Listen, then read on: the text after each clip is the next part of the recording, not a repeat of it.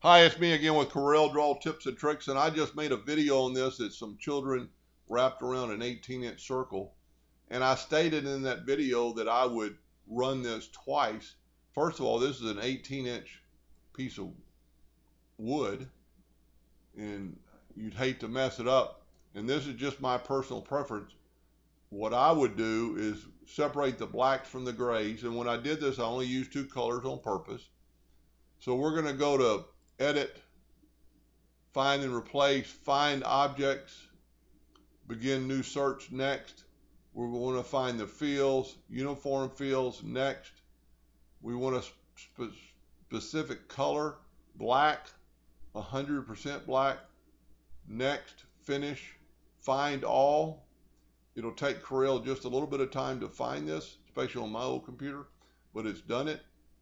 I'm going to take those, and I've got my nudge factor set on 18 inches.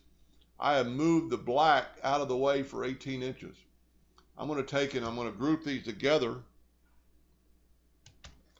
So these are all my grays.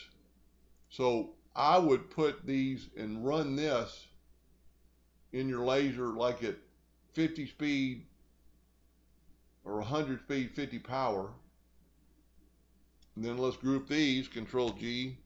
And then I would move these out of the way, completely off the laser bed.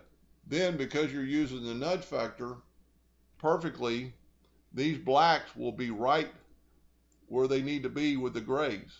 So let's bring the grays back in. So then you would run the black at like 100% or 100 speed at 50 power or something. And this is what it would look like engraved.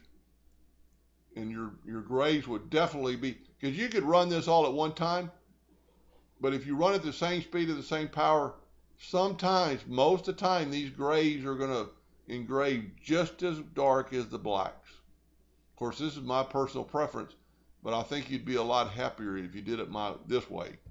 Hope that helped a little bit. Thank you for watching.